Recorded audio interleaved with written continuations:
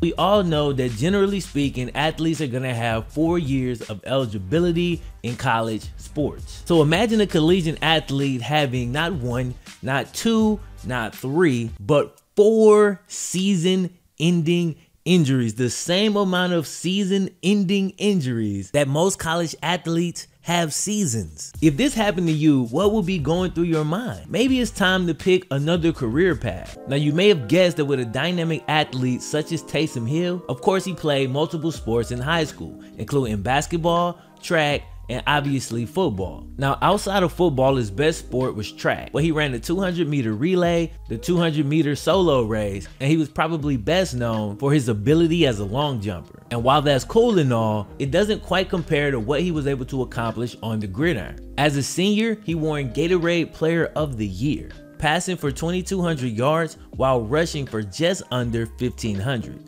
This man was responsible for 42 touchdowns that year, as he did it all for his team. Taysom had offers from multiple D1 schools, including Stanford, Arizona, Boise, Utah, and BYU. In 2012, as a freshman, Taysom Hill started out as a gadget player with BYU coaches looking to utilize his versatility. And we're not just talking passing, catching, running, returning. This cat even served as a part-time punter. It seems like there's no facet of football that this dude isn't at least competent in. Then, on his very first collegiate pass, he throws an 18-yard touchdown. Now, it didn't take Taysom long to take the starting job, and once he got it, he didn't look back. So through 6 games with only 2 stars, mind you, Taysom had completed 42 passes for 425 yards and 4 TDs, while rushing for 336 yards and another 4 TDs on the ground. But then Taysom got his first taste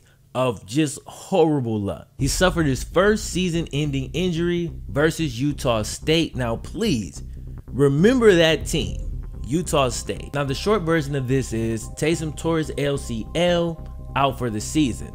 The longer version of that story is even more unlucky. Plenty of players tear their LCL or MCL or something in their knee, right? Well, this injury happened while Taysom was at quarterback. We're talking the last play of the game, and get this, Taysom's team was up by 3. Apparently, a signal came in from the sideline that calls for the victory formation. He was supposed to take a knee. I don't know if he didn't get the signal, if he ignored the signal, or what happened. He doesn't take a knee. He runs the ball instead.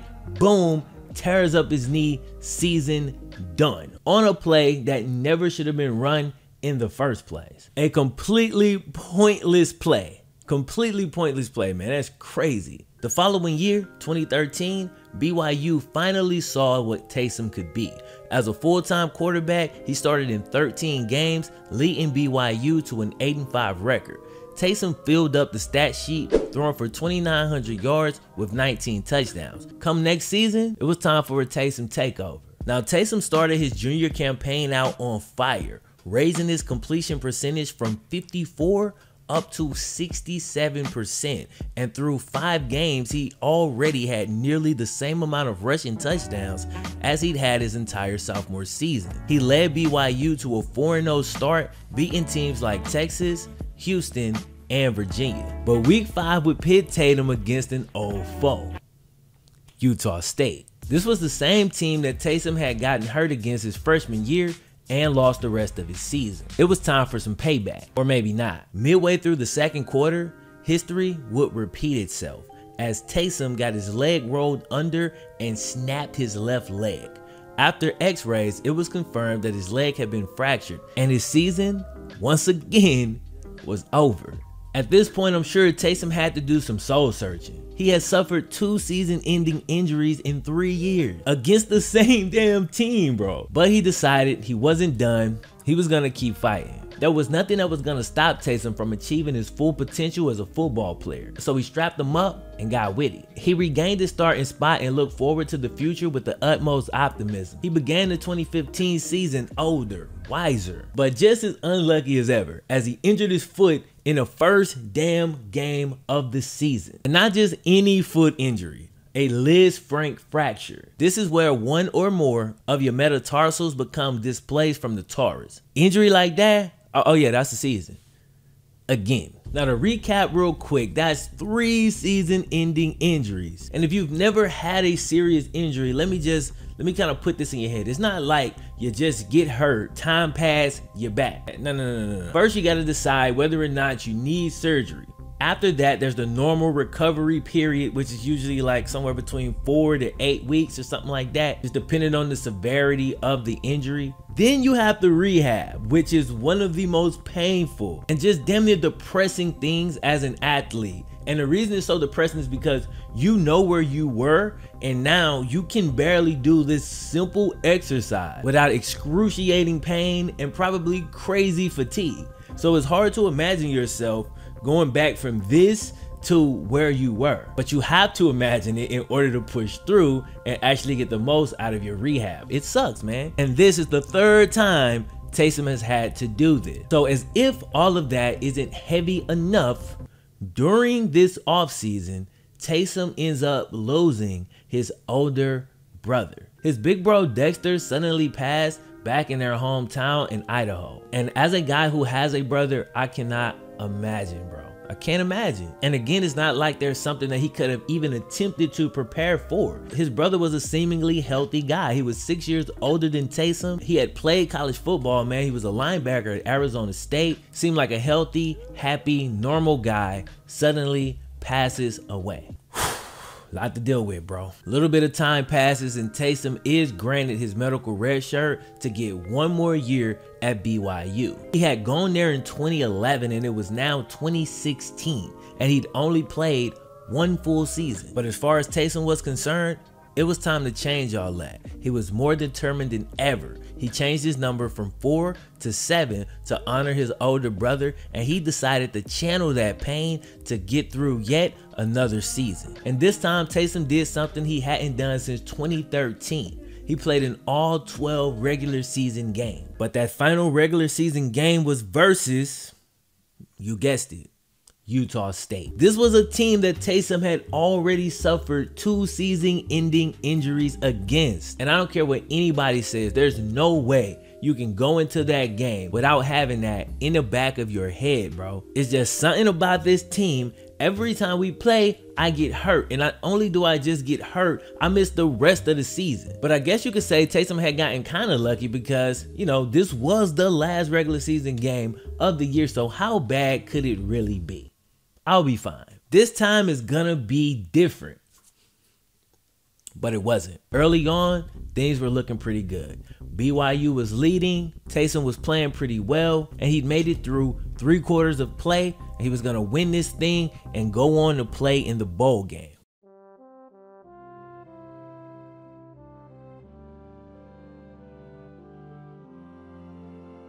Taysom had finally run out of eligibility, and it was time to try his luck in the NFL. He wasn't a traditional quarterback, so his pro day was especially important. There, the 6'1½", 230-pound Taysom ran a 4.4 40 and recorded a 38.5-inch vertical. These numbers are obviously extremely impressive, and this was much needed by Taysom, but it wasn't quite enough to get him drafted. Fortunately though, following the draft, the Green Bay Packers gave him a call and offered him a free agent contract, which of course he accepted. Despite having a pretty good preseason, Taysom was waived on September 2nd, 2017. But the very next day, Lady Luck was finally on Taysom's side. His phone rang, and this time, it was the New Orleans Saints, a team coached by one of the more creative offensive coaches in the National Football League, Sean Payton. This was a match made in heaven. Sean Payton has figured out how to utilize Taysom on special teams as both a gunner and a return guy. And recently, he's seen his role expanded into short yardage option quarterback, tight end, and wherever else the Saints decide to use him. Like I said earlier, he gets a ton of hate on Twitter from fantasy football guys who want the Saints running backs to get all of the short yardage touchdowns. These guys are hilarious. Like check this one out. Check this one. This is from last night, right? This dude says, "I'm literally gonna lose my mind when I lose this game. 19 points is all I needed with Kamara and Peterson combined, and I'm still gonna lose. I hate fantasy football. I hate fantasy football. I hate Sean Payton. I hate Taysom Hill, And for no reason at all, I hate you. But now that you kind of know what this guy has been through in order to get into the position that he's in, how can you hate on that? He never gave up through tons of adversity and ends up finally landing in a spot that seems perfect for him. It's not very often you see a guy in the NFL playing this many different positions and doing this many different things.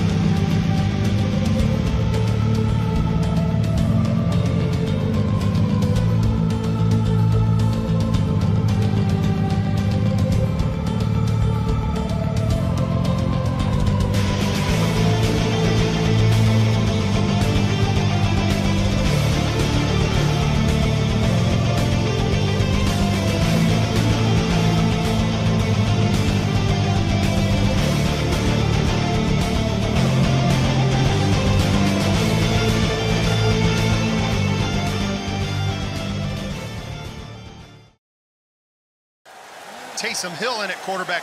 Taysom Hill takes a snap, drops back, looking to throw.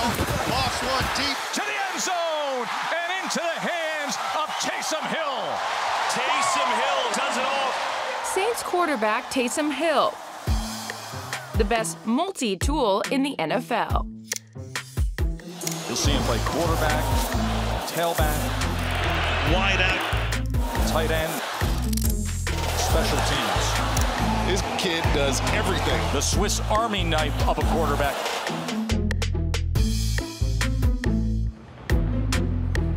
So, is there anything this backup quarterback can't do? Let me get that door. Oh, well, thank you. So nice of you. You really do it all. What do you say we have a good meal? Oh, yeah. And talk about the year that you just had. Let's do it. Okay. Hey, table for two? Yes. Great. Right this way. After you? Thanks, I think. Can I tell you about the specials? This is weird. What are you talking about? Boom's in the shot. Oops, sorry about that. How are you doing this? You're the guy that does a little bit of everything very well. Have you always been like that? Growing up, especially playing football, like, you had to specialize. Oftentimes what happens is the guys that start to mature a little earlier or your best athletes, you just throw them at quarterback, and that's what happened to me. Hill quickly came of age. In high school, he was named the Idaho Gatorade Player of the Year. He continued to excel at BYU and at one point was in the conversation for the Heisman Trophy.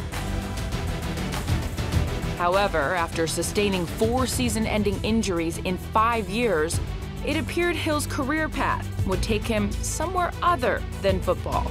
I obviously hoped that I would get drafted. But you weren't counting on it. No.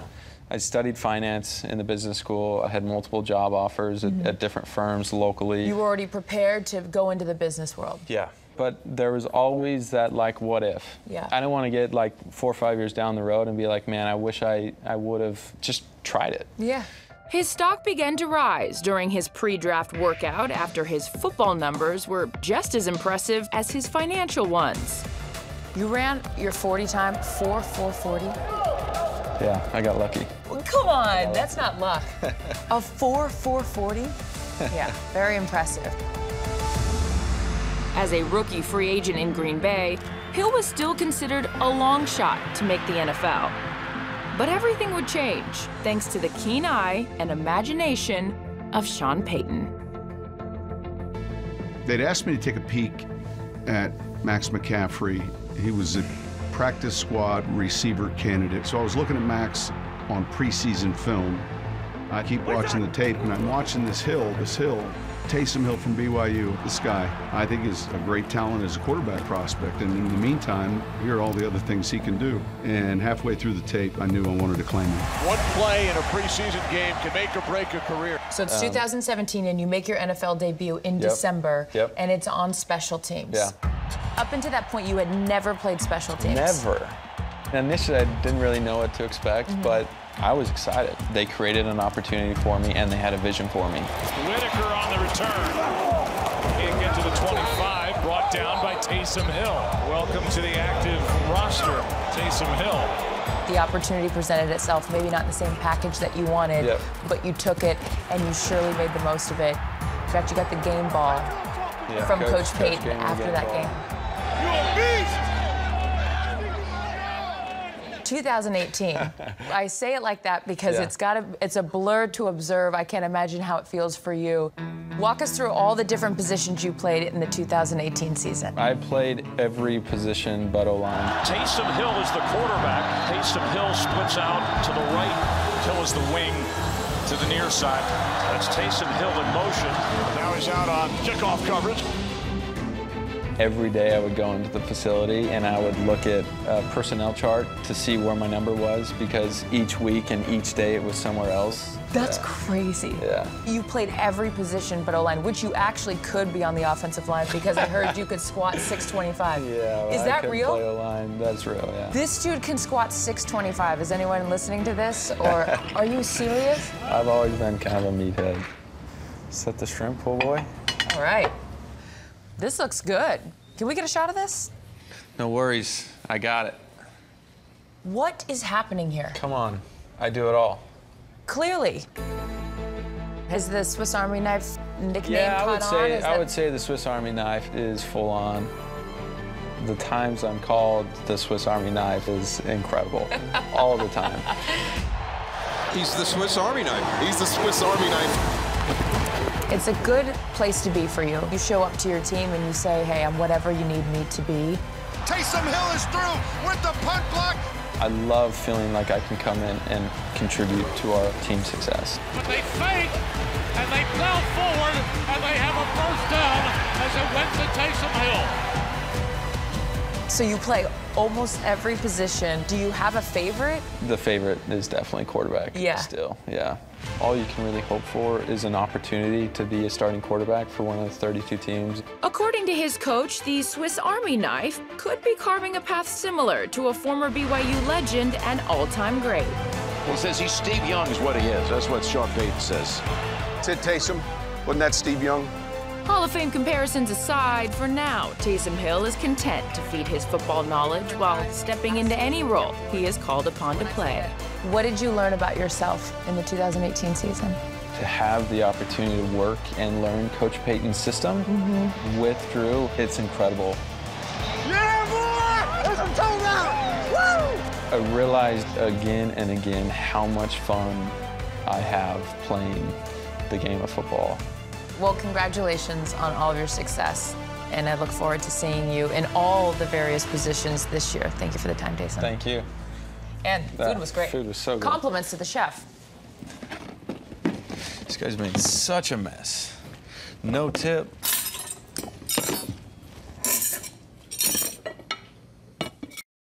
(21-7) New Orleans. Whitaker on the return. Can't get to the 25, brought down by Taysom Hill. Yards on the day is the return by Whitaker. Fonzie can't make it to the 20, brought down by Taysom Hill. Greatest special teams player in the history of the National Football League. Down there on the end, number 7. Yeah, by the way, I'd like for you to refer to him from now on as the ubiquitous Taysom Hill. he literally has been everywhere here today. Cleveland to become, they've got to be able to shut down that run, force them into a pass game. And Hill is bringing it out. The backup quarterback can fly, and he does up to the 40-yard line. One of the fastest quarterbacks ever in the combine. Yeah, I mean, he's deep in the end zone, and he's drifting backwards. He didn't even time it up. Great job by his guys up front, though. And it's just a tremendous job of what they did from a blocking standpoint. 47-yard return. Third and 2. And it's Hill. It's Taysom. A big game. Flag on the play. Reese at the top. Is he going deep? Hill keeps it. Still on his feet.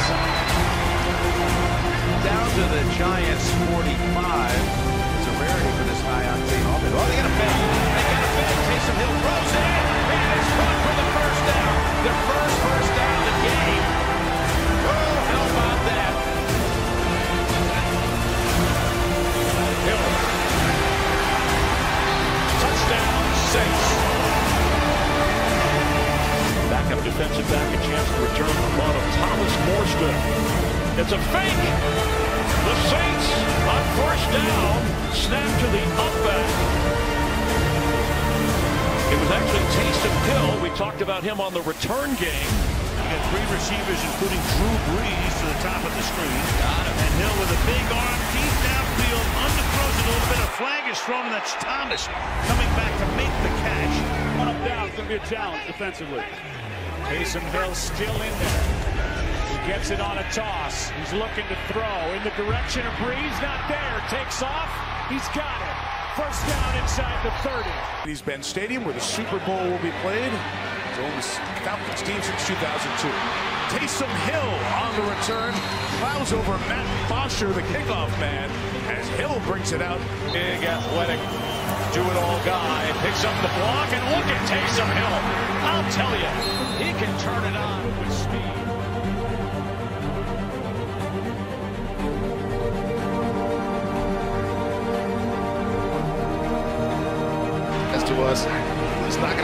offense doesn't get going. The punt is blocked, and it's recovered at the 29-yard line. Taysom Hill coming up with a huge play for the Saints on special teams. There's one way to generate some offense. Fantastic play. This kid does everything. Quarterback is Taysom Hill. Zone read, here we go. And he pulls it. So here's Hill trying to get to the outside. And bouncing off of him at first was Roby. Being physical coming on the outside. Did you see the Where's J.J. Watt? We haven't seen him tonight. Can he get a pressure? Breeze with time to the end zone and into the hands of Taysom Hill.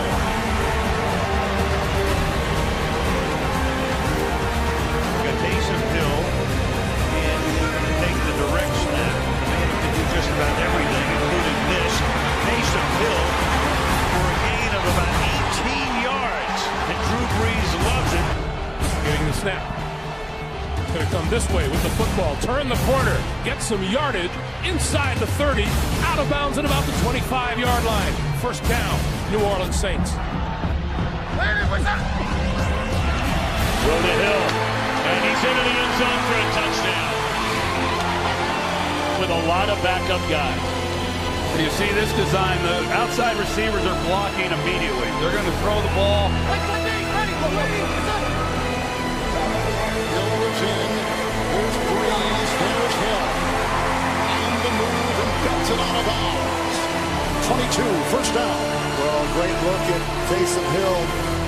We really like Taysom Hill as a quarterback. Hurries out. Second and goal. Breeze. Touchdown. Taysom Hill. Third receiving touchdown this season. And 2 touchdowns. First and 10. Blocked by Wolford. He's got him.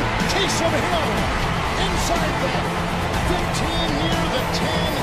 And hit on the play by Reddick. He's making a lot of punts, Rodney. Allen has the kick blocked. And the Falcons recover it at the 30-yard line. It'll be a short field. Taysom Hill. Individual rush.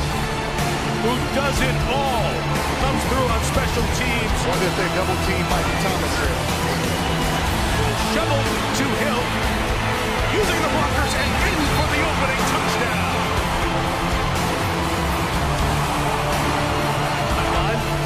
Third and 1.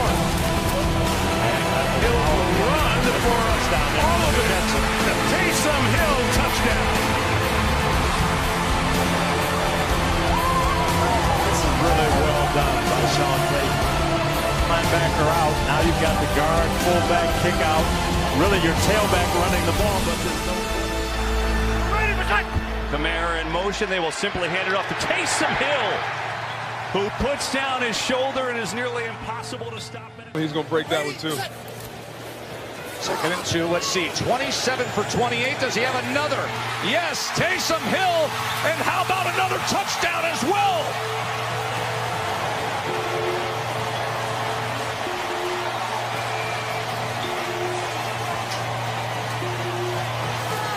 You know, they call him the Joker. From the 39-yard line, way fake to Murray as Breeze fires downfield and Hill makes the catch for a Saints first down at the Titans' 16-yard line. In one game against the Saints back in 2013. Breeze on 3rd and 7. It is complete for a first down to Taysom Hill. He's inside the 20, still going, the 10, the 5, to the end zone for a Saints touchdown. How does Taysom Hill get this wide open? Hill gonna throw deep down the middle. Harris got it. How about that play with Breeze on the sideline? It puts the pressure back on you and have to go out there offensively. On first down, end zone, Hill! What a game! Taysom Hill, touchdown! This is when they hit the big one down the field of Deontay Harris. Instead, this just a straight run to the left. They can't stop him. He's still going. Taysom Hill.